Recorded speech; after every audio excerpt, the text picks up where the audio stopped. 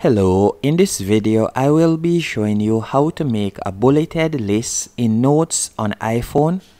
The first thing you need to do is open the Notes app. Then you are going to tap on the pen icon in the bottom right hand corner. And from here you are going to tap on the numbers in the bottom left hand corner of the keyboard, right where you see 1, 2, 3. You are going to tap on that. Then you're going to tap on the pound icon, which would be right above ABC in the bottom left hand corner. And then you're going to select the asterisk, that's the star icon in the top row in the top right hand corner, right beside the plus icon. You're going to select the asterisk right there. From here you're going to simply tap on the space bar at the bottom of the screen.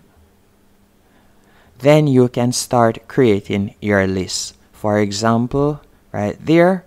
Then after typing out your first item, you can simply tap on return in the bottom right hand corner. Then type in the next item. Then you can tap on return again. And once you're finished creating your list, you'll simply tap on done in the top right hand corner. And that's it.